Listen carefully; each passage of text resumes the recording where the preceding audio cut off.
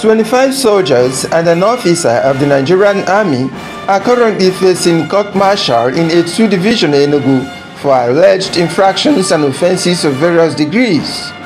Constituting the court-martial, the general officers commanding 82 Division, Major General Hassan Dada, said the court-martial is one of the machineries created under Section 131 of the Nigerian Armed Forces Act to discipline the area members, which as well gives the defendant a fair hearing. Commercial military personnel alleged to have committed offences known to the laws applicable to them and that could not be tried summarily are tried and if found guilty, punished in accordance with the laws criminalizing such offences.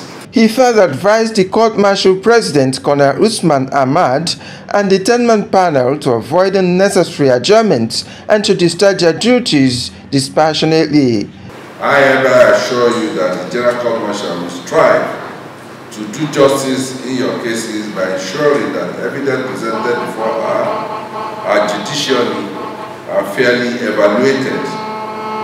This is in order to avoid a situation where an innocent person is made to suffer unjustly. The accused soldiers are drawn from various formations within its 2 division area of responsibility, covering Southeast and Cross River State.